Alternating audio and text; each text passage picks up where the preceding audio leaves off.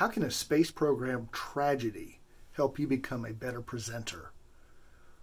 The answer to that question will be found in this daily dose of public speaking wisdom.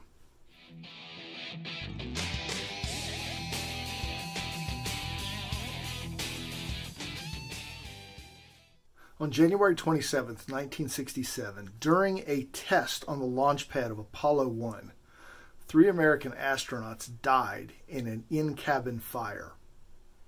Obviously an epic tragedy. It threatened to derail the entire Apollo space program, meaning we would not land on the moon. After 18 months of intense investigation and correction, Apollo again flew in mid-1968. What came from that, though, was a new attitude, a new direction for the space program.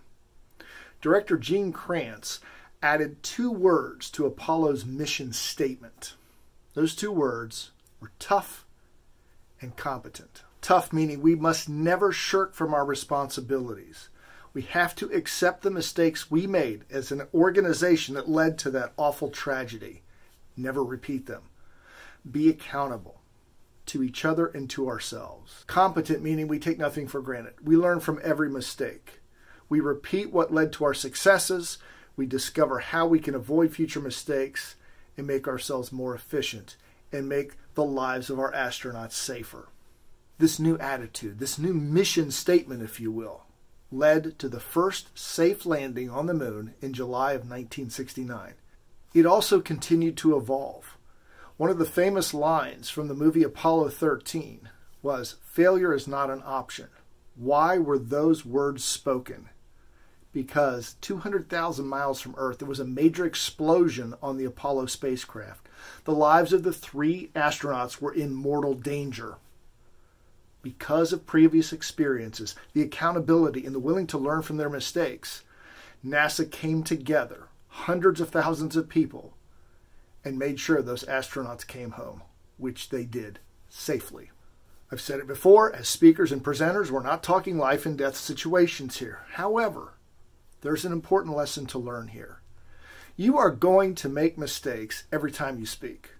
Every time you give a presentation, something will go wrong. The question is, what will you do with it? How will you learn from it? 2 weeks ago, I was working on a story. It was awful. It's nowhere near where I wanted it to be. But I've learned from it. I needed a good pep talk from my coach to make me realize that no, I'm not an awful storyteller. I just had one of those days. We all go through it. The lesson from today's tip is simply this.